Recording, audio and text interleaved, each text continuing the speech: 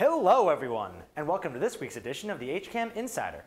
I'm Matt Clark, and here's what's happening this week on HCAM.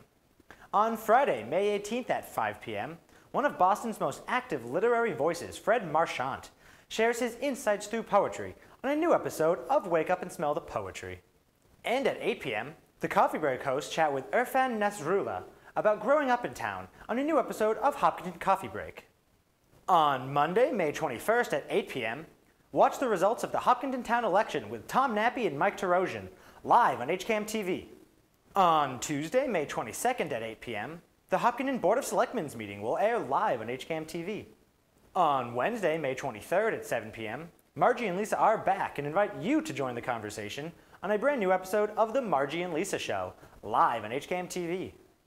On Thursday, May 24th at 7 p.m., the town gathers for a memorial for the late John Cahill in a special memorial episode of Veterans Remember.